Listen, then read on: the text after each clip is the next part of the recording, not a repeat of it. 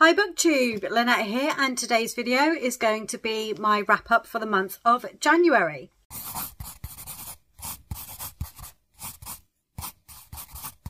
So I have my trusty planner here. As you can see, I have filled out my reading wrap up page. I'm going to use this to help me talk you through all the books that I finished in the month of January. So everybody say hello to Tabby. She wanted to join in as well and make her thoughts known. She gets very frustrated by books because they're always all over the place, getting in her way, and she can't get on the arm of the sofa where she wants to sit while I'm filming. So everybody say hello. January was a fantastic reading month for me. There were two readathons going on, both of which played right into my hands because they weren't really set in stone readathons. The first of those was Clean Up Your Kindle, or Clean Up Your e-reader, and the aim was just to read books that you already have on your e-reader and not read any new books at all. And the other readathon was the Final Book Support Group run by Steph over at Steph Loves, where she just aims to read books in series. Again, I have quite a few books in series on my Kindle, so I tend to, she only does those for either weekends or week long, and I tend to do them as the month because I have so many series in progress that I do find having it as a month long is more motivating to me, and I'm more likely to pick up more books and make more progress in series that way round. So those are the two readathons. I didn't follow specific prompts. There were specific prompts, but I didn't really follow them. I just kind of read books and tried to get them off of my TBR so that I could reduce it down. So let's just go through some of the stats for you. I managed to read 10 books in the month. Now, 7 of those books were books that I already had on my TBR at midnight on the 1st of January. So I've knocked 7 books off of my massive list of books that I already owned and I feel really good about. One thing I have decided to do, and you might have spotted it down here in the bottom corner, is I am keeping a track and I am earning myself some book money. So the owned books that I read, there were 7 of those. Now I'm going to gift myself £1 for every book that I read that was on my TBR. However, because I'm also trying to be intentional with my book buying, if I borrow a book from the library to read instead of purchasing it, I'm going to give myself 50p. Now, I know that probably sounds counterintuitive, rewarding myself for borrowing books from the library, but it does mean that actually I'm going to make more effort to use the library. I have quite a few series in progress that I want to make a dent in as well. There is one particular series that is huge. There are over 60 stories, novels and novellas, when you add them all up, in the series. I can't afford to buy them all. I can't afford to buy them all the time. However, they are available through my library. So, and one of those was read this month. And that is one of the 3 that weren't on my existing TBR, but it counted for continuing a series. So instead of buying it, I borrowed it. I made use of other resources other than spending money and increasing my TBR and not making a dent in the books that I already own. 2 books were actually from the library. The other book that was from the library was for my book club read. And then the 3rd book that wasn't on my TBR was a new to me purchase, but I purchased it in the month of January. I read it in the month of January. It did not add to my ongoing TBR. So that is all positive as far as I'm concerned with how my year is going. I don't tend to say what my ratings are for books in my wrap-up videos, but on average, it was a 3.4 rating across those 10 books. I read a total of 2,168 pages and I listened to a total of 21 hours and 55 minutes of audio. Now, that's not quite right. I did listen to slightly less and read slightly more, but for one of the books that I actually listened to it, I used both audio and physical. I've just counted whichever was the main format that I used. I read 2 physical books, 6 ebooks, and listened to 2 audiobooks. I read romance, fantasy and crime, and then there was some contemporary and I think thriller-ish in there as well. And yeah, those were my stats for the month. I think I have started the year with a bang. So let's tell you which books I managed to get through. My first read was an extremely quick read. It was only about 40 pages long, 50 pages long, and that is Dragon's First Christmas by Jessie Donovan. This is set in her Dragon Shifter world of novels, specifically on the Stonefire Dragons site. And it's about a young girl, Daisy, and she is a human who has moved to Stonefire with her mum. And she's really enthusiastic about all things dragon, but she's also really enthusiastic about teaching the dragons all things human. So our human traditions, our human ways. The dragons don't really, although they kind of have Christmas, they don't really have Christmas in quite the same way that humans do. So this is all about Daisy teaching the dragon shifters about gift giving and all of the joys that comes with that. So, and it was just a great little way to start off the year. It also finished off a series because she's done these as a series in their own right, but within the same world. And it is probably going to be the last one that she writes. You never know, she might write more from Daisy's perspective as Daisy gets older and grows through her teens. It would be kind of nice to see that somehow. But yes, if she doesn't, she doesn't. So there we go. It was a great start to the year. The second book that I read is The Dragon's Need, again by Jessie Donovan. This is book 2 in her Tahoe Dragon Mate series. So again, it's in her Dragon Shifter world, but it's set over around Lake Tahoe in the United States. This is about a young woman who has decided she is a dragon shifter and she has taken part in a lottery, which means a group of men are pulled from the lottery, human men, and they get to spend one night with a dragon female. And it just so happens that she chooses the human male who turns out to be her forever mate.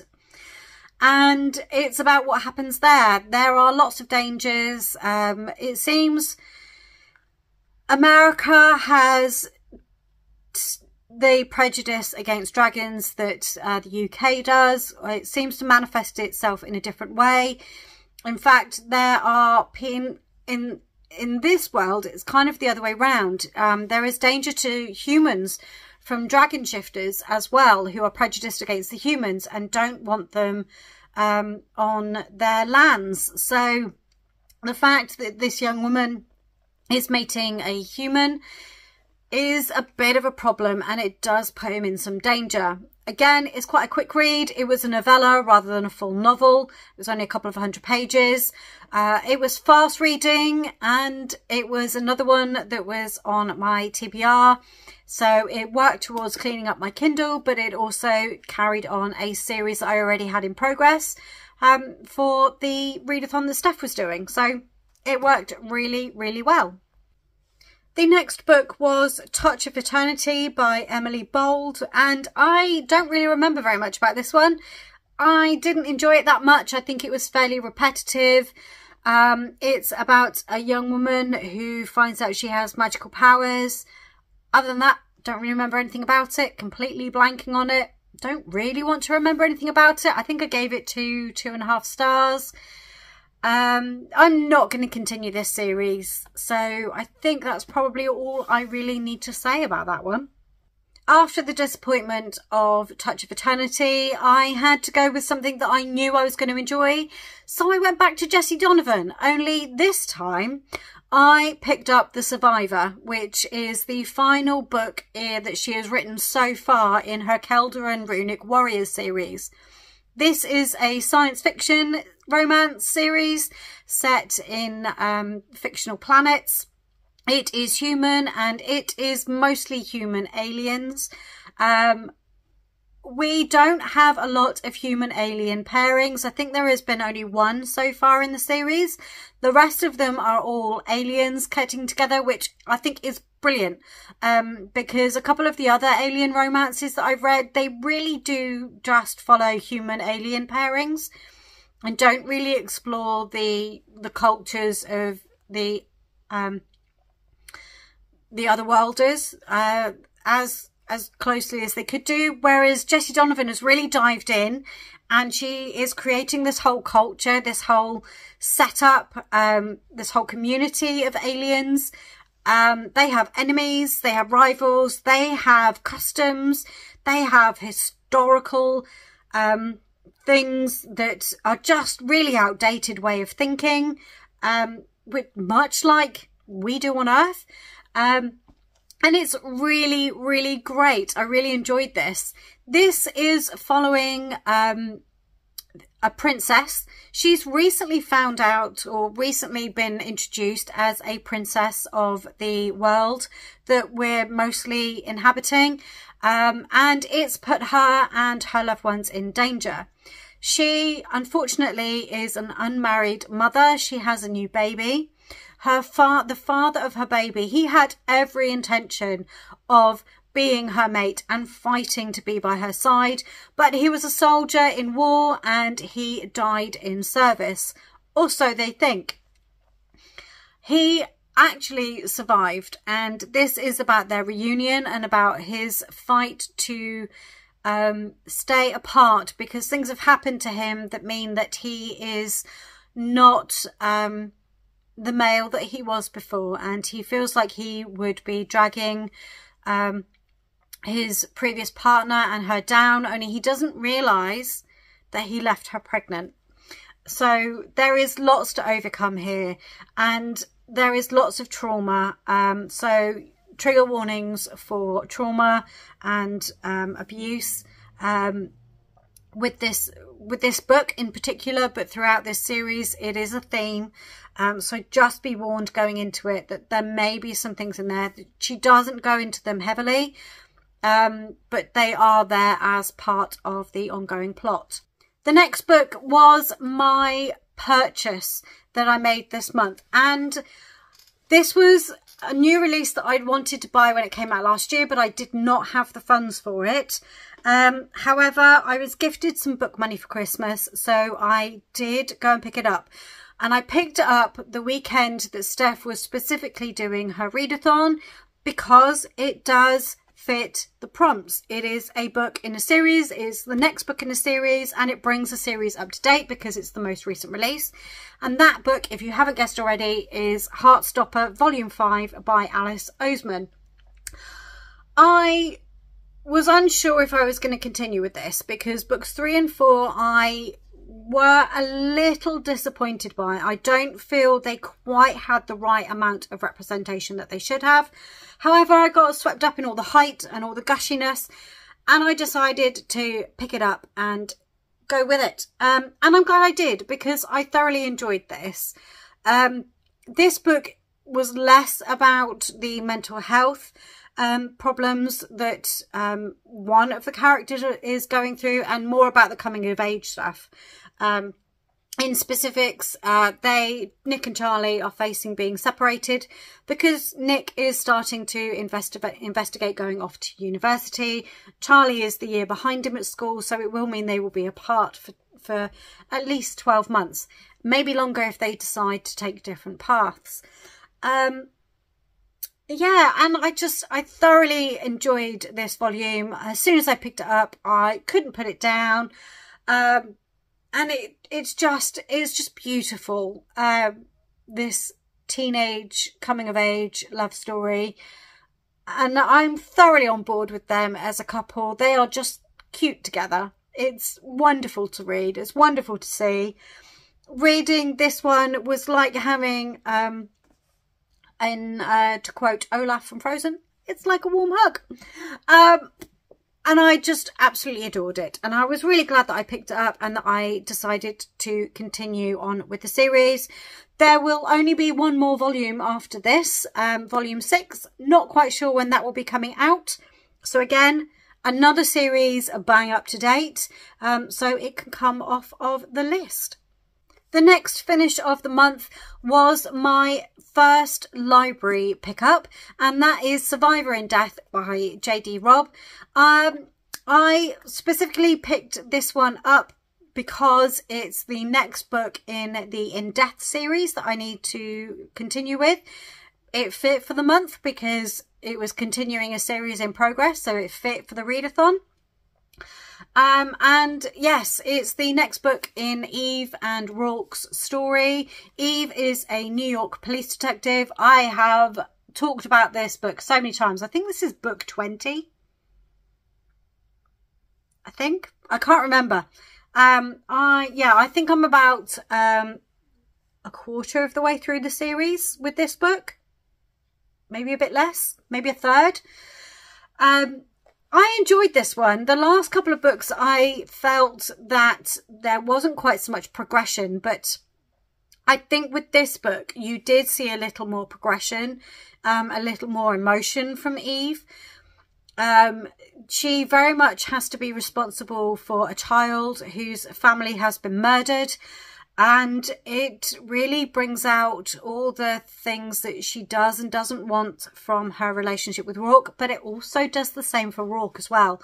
And it's interesting that they have different thoughts, and it will be interesting to see how that will affect them moving forward. Again, this book, you don't know who the killer is until the killer is revealed. This was one of those. Some of the previous books as well, and I think that's probably been a bit of a letdown as well, is that you've known who the killer is from the start. This book, you didn't know who they were. You did get chapters from their perspective or paragraphs from their perspective, but you didn't know who they were. And I really liked that about it. It really didn't give it away. And I think that this was J.D. Robb back in form with this series. So much so that I have already put in a reserve for the next book in the series so that I can go and pick that one up from the library and get that one and continue the series. I don't know that I will read one a month, but I will definitely give it a go to get a few more of these. And like I say, they are available from the library, so I'm not spending any money. And this did earn me 50p. So I'm not going to complain about that. The next book was another series continuation and was another book that counted towards removing things from my e-reader because it was another of the ebooks, and that was Fury of Misfortune by Corinne Callahan. This is book 7 in her Dragon Fury Scotland series. She's very heavily into writing this series at the moment, where the American series is on the back burner. But yes, we are nearing the end of the Scottish pack finding their fated mates. This one was not a disappointment at all. I liked how you had to work a bit harder in this one for the couple. I can't remember which couple it is. Bear with me just a moment while I flip to the review section. This was Levin and Priya. Priya doesn't have any special talents, unlike some of the women from the Dragon Fury Scotland. What I did feel with Levin and Priya's story is that she really was progressing the main plot line and also pushing us a little bit further forward towards maybe a join up between the American and the Scottish series, because there is a connection between them that they haven't twigged yet, that neither side has twigged yet. And I really want them to twig it, because I really want them to get together, because I think that they would be an awesome force against the overarching evil that is affecting both groups in some ways. And I just think that they would wipe it off the face. So I think we are starting to gear up to the big finish. And I'm really, I think the author has been giving out some hints that maybe the next book might be about the American pack. So we'll wait and see. But thoroughly enjoyed it. Really, I love Corinne Callahan's writing. Reading the early books, I see a lot of similarities between this and the Black Dagger Brotherhood series by J.R. Ward. But I discovered the Dragon series before I discovered the Vampire series. And I think what Corinne has successfully done is she's been able to split off. She doesn't release a book a year. She has had some gaps in her writing. But she's managed to successfully split off from the pack, and she's introduced a new story, and there is going to be a link up between the two eventually. You can see it coming a mile away. But yes, it does work really well. And I just really enjoy being in her world. And I've reread the series, her American series, a couple of times, and it's fresh to me every time, and I can't recommend her highly enough if you want some dragon shifter romance, smutty, heaty romance novels. So go and check her out, because she needs to be talked about more. My final e-reader finish for the month was The Dragon's Bidder, again by Jessie Donovan. This was book 3 in her Tahoe Dragon Mate series. And in this one, we're following the clan leader this time, and a member of the American Dragon, I can't remember the full title of the, but they are the committee, the like government body who oversee what the dragons are and are not allowed to do. She is not allowed to get involved with any dragon shifters in any way, shape or form, or she will lose her job. So she's been fighting her attraction to the clan leader. The clan leader has known that she is his fated mate for years and has been trying to fight the attraction from his side, because he knows that she loves her job and he doesn't want to be the reason she loses it. But they decide he puts himself forward for a charity auction, and she decides she's going to take advantage, and she's just going to have one night, even if nothing physical happens between them, she's going to have one night where they can just be two people getting to know each other outside of their jobs. And she wins the bid on him. And it's about what happens from there, how they navigate the world that they live in, and how they find a way to eventually be together. Thoroughly enjoyed it. Again, it was only a shorter story. It wasn't a full-length novel, so it was a bit shorter. But I did thoroughly enjoy it, and I just enjoyed being in her world. I think I'm going to have to take a break from the dragon books for a while, though. I don't think you'll see any in my February wrap-up when I get to the end of the month. I think I need to go away from them and come back to them. But yes, I just really enjoy this series. I enjoy the different setting. It's always sunny in America, around Lake Tahoe. The time that she set this series, the time of year that she set this series, it's always sunny there. Whereas in England, it's never that sunny. So yeah. My next two finishes were my audiobooks. The first one is because I wanted something to listen to on the way to work. I wasn't feeling music at that point, and I wanted something that would be quick as well. I didn't want... a lot of my audiobooks I have are fantasy novels, and I struggle with those a little bit with driving to work, because I don't feel like I can pay attention to them in the same way. But the first one that I listened to was My Not So Perfect Life by Sophie Kinsella. This is about a young woman who starts out, she's working for a marketing agency in London, and it's about what happens to her, the disasters. She's very much of this time, following people on Instagram and seeing their perfect life. Her boss, who appears to have the perfect life, she has all this money and she has the big house. whereas she's living in a tiny little box room in a 3-bed terraced house across London. And she doesn't understand why these people are moaning when they have the perfect life, because she's been sucked in by social media. And I thoroughly enjoyed it because it's about what happens when things come crashing down around her ears and she's forced to move back to Somerset to live on the farm with her father and her stepmom.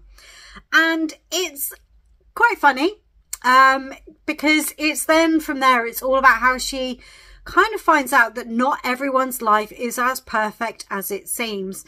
And hilarity ensues from there. I really enjoyed this.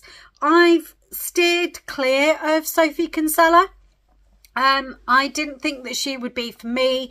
It is, I would say she's not really romance, although there is a bit of a romance subplot. It's not a romance novel. It's more women's fiction. And I just didn't think it was for me because I've not really got on with that before. But I can't believe I sat on that for so long because I really enjoyed myself all the way through. And I love the overtone that she had, that Sophie Kinsella wrote into it, about the narrative of you shouldn't believe everything you see and read online, because we put our best selves online. We don't put the dirt and we don't put the bad and we don't put the gritty. I mean, you're sat here, you know, looking at your screen, seeing my almost perfect bookshelves behind me. If I turned the camera around and showed you the rest of the room, yeah, it's not so good. It's not as good as it seems. And I love that narrative, and I think she's woven that really, really well. And she makes that point in such a fabulously humorous way, that you don't feel bad for it yourself, for buying into it. And yeah, it was just good fun. And I would definitely pick up another book by her in future because this was just absolutely brilliant fun. And I'm so glad that I finally got round to picking it up. And again, I mean, it removed a book from my TBR. My final finish of the month, it was mainly read in audio, but I did read some of it in physical as well, and that is The Bass Rock by Evie Wyld. This is the January pick for the book club I belong to. I can't say whether I enjoyed this book or not. I've given it 3 stars because anything less feels too low, anything more feels too high.